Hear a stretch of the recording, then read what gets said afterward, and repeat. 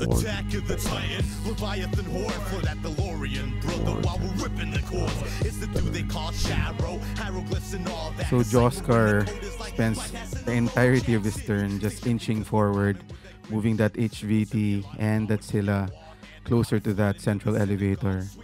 With loss of Lieutenant, he had to spend command tokens to convert his irregular orders. JSA, turn 2. The fire team of Keisotsu Butai start moving towards that button room in hopes that they will be able to open the elevator doors this turn. They get into that room and with a willpower bonus, open all the elevator doors. The Oyoroi moves around the elevator, makes his 2 discover rolls against Scylla, spends more orders, and fires his HMG, destroying Scylla on the second turn. Alright, so Jay, things have gone better than planned with the almost complete decimation of the Aleph forces, which are the only things that are actually affecting the outcome of this battle, being a Myrmidon with a Spitfire and a Thoraketai with, I think this one's armed with a boarding shotgun. So what do you think of your chances of winning this game so far? I think his only chance to draw is to get both of his people killed, in which case the game ends. So I'll probably kill one of them and then not declare AROs against the other one. In which case, if my Oyoroi survives, I just eject as planned. If not, I can run with my full unit of linked, what do you call this? Keisotsus to take that objective. I'm already leading by 1 point, and I have the HVT. So, I was surprised with his second turn.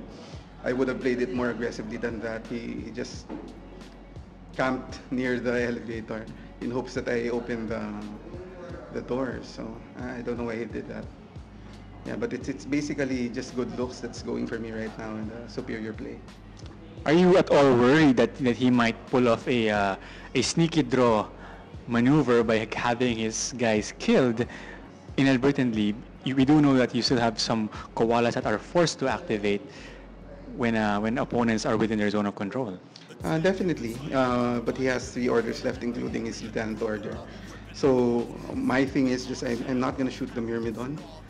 That guy doesn't have a chance of getting within 8, I think, unless he spends all the orders there.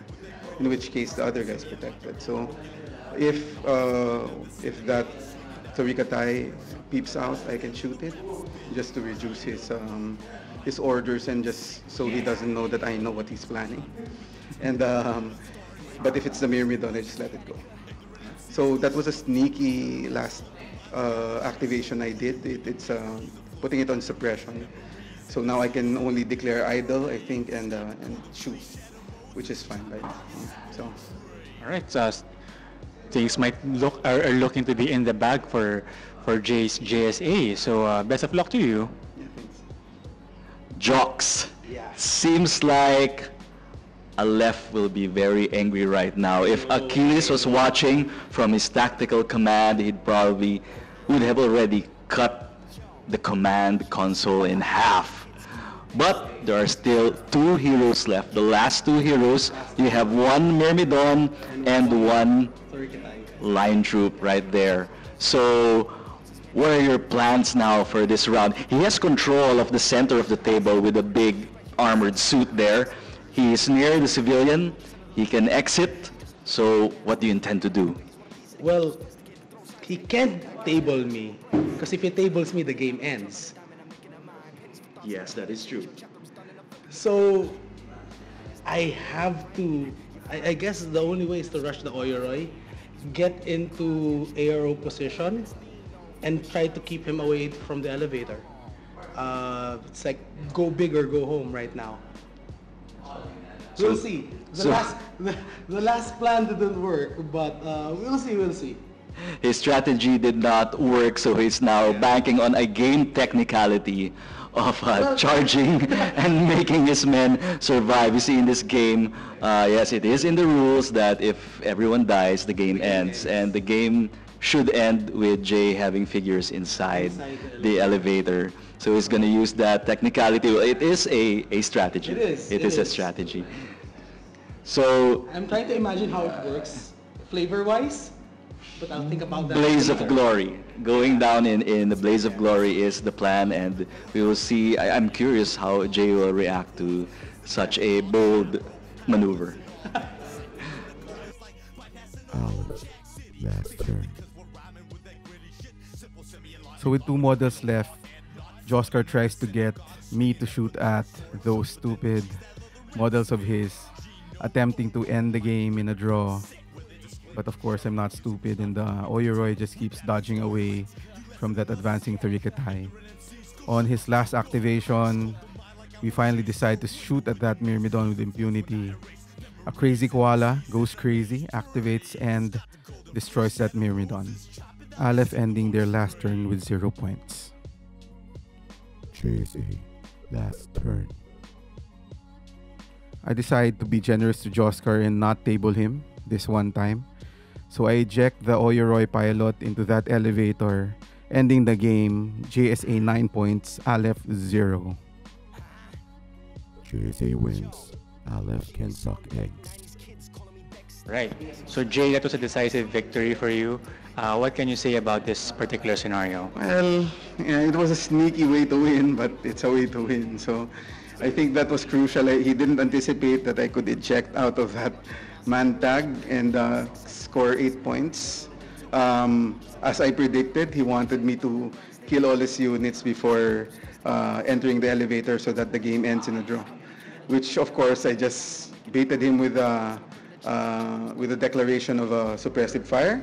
So he'd think I would shoot, and then dodged and dodged.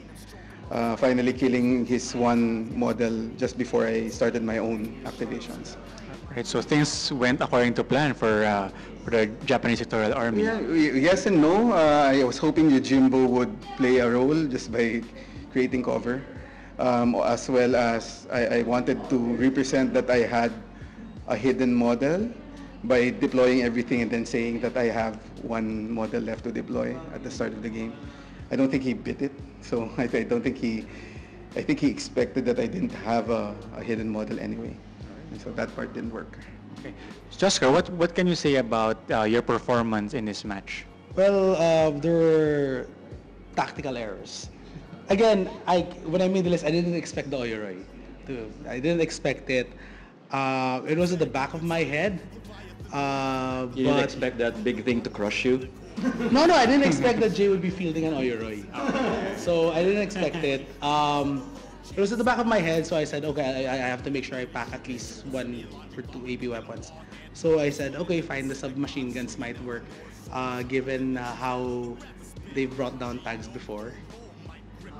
That doesn't always happen. That's doesn't always happen. A lucky roll. Yeah. That was damn stupid jungle luck. Yeah, but it's there. I was hoping that with enough shots I can bring it down. It's a 50-50 roll against submachine guns, so that's fine. But there were a few tactical errors, particularly in the second turn. It's when I actually played uncharacteristically. I should have just gone and just like went guns blazing, but instead I tried to play a sneaker tactic by hiding behind the civilian. I must have remembered an older rule for it. But it's fine.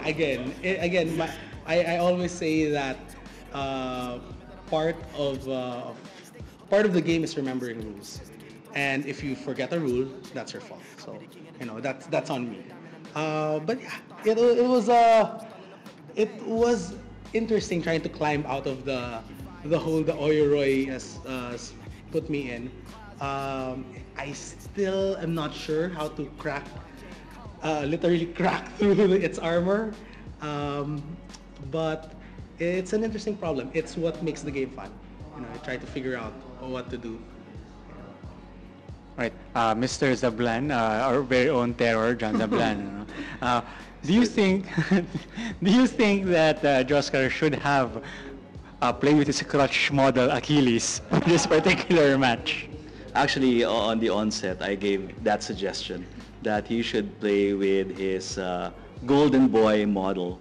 Well, because he used that model a lot during Flame Strike, so he knows what it can do.